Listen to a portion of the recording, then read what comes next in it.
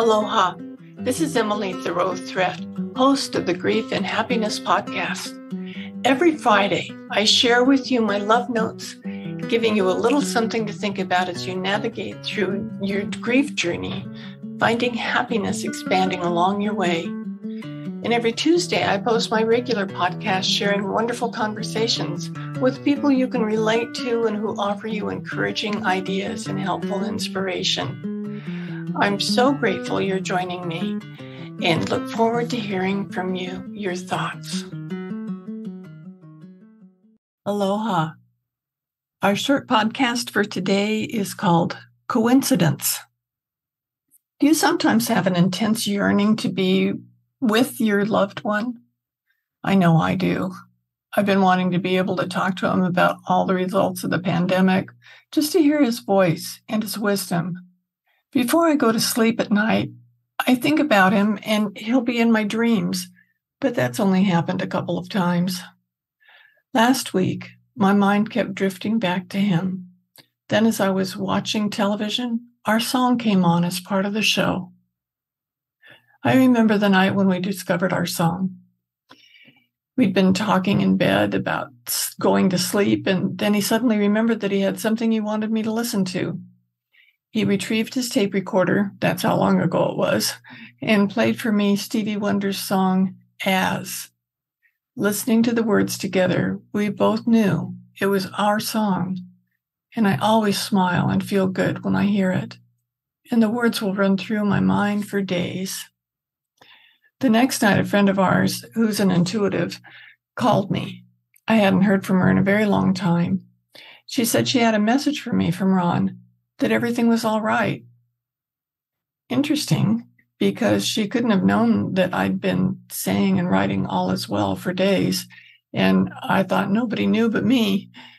The next night, I was watching a different show on television, and there it was again. They were playing as part of the show.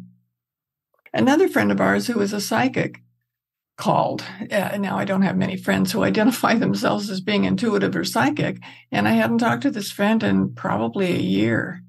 She said that Ron is watching over me right now and knowing all is well. For all these things to have happened over 4 days, there's got to be something to this. Ron used to tell me that I'm a powerful manifester. I hadn't realized that until I started reflecting on my life. I discovered example after example of times that I could create things out of what seemed to be thin air. For my first book, a book representative from a publishing company came to my office at the university to sell me a book to use in my class, and I told him that the book I wanted to use hadn't been written yet. He asked me what it was, and I described it to him. He loved the idea, which led to a bidding war between two companies about my first book. Before he asked me, I hadn't even thought about writing a book. My first house, awards I've won, my life theater, all these things had similar starts. I would think, wouldn't it be wonderful to have or to do something? And there it was, with little initial effort on my part. I see that my desire to be with Ron is manifesting itself in a way that it can under the circumstances. The manifestation comes as a feeling in my heart, a comfort in my being, and a joy in my soul. Those things that happened, the messages and the music, happened for a reason, not as a coincidence.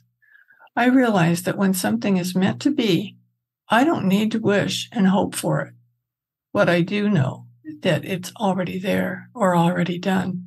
All I have to do is open my eyes and heart and see it and feel it and have my soul to experience it. All is well. Do you want more comfort, support, and happiness? Join the Grief and Happiness Alliance. Visit my website at lovingandlivingyourwaythroughgrief.com and read my book, Loving and Living Your Way Through Grief. Be sure to subscribe to our podcast, rate it, review it, and binge on all our episodes on grief and happiness. I can't wait to welcome you back to another episode